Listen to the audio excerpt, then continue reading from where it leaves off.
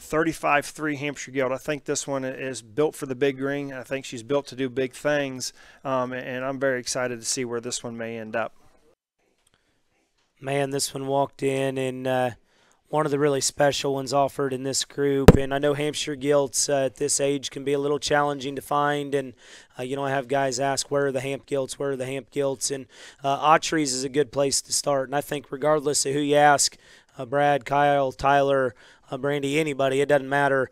They're going to tell you this -3 is special, and just one that, kind of combines the positives of her litter mates in this group. She's got the added attractiveness and just balance of the really neat outline when we just got done talking about, yet she's got a little more bulk and chunk to her, like the really stout moderate one we just talked about.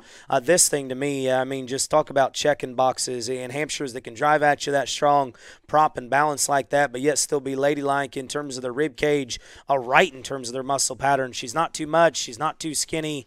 To me, this one just does lots of good things. And if you've asked about Hampshire Gilts and where they're at, I found one for you, because this -2, this -3 is special in so many different areas. And like I talked in these, this thing looks versatile. It looks like you could get a lot of miles out of her. You could jackpot her early. You could run her into the summer. And I think, man, better days ahead, but yet at the same time, a high-quality one here that sticks out in this group.